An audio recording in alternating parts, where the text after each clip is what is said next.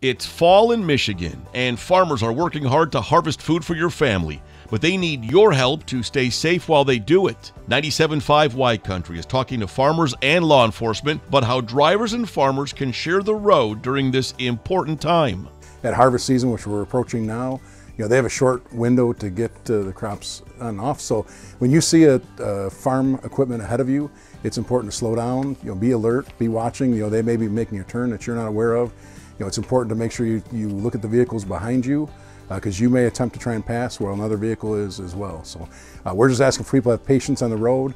Farmers are doing their best to get from one field to the other. When it comes to agriculture equipment, most of the newer equipment has all kinds of lights, flashers, beacons. We stand out pretty well.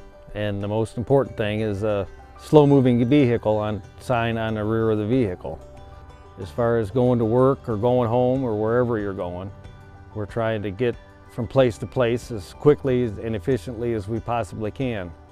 So when we're traveling down the road, we try to share the road, and if we're taking up the majority of the road, that would mean that it's not a safe time to pass. If you see us move over to the shoulder so you can see around the vehicle, then one could assume that it's safe to pass.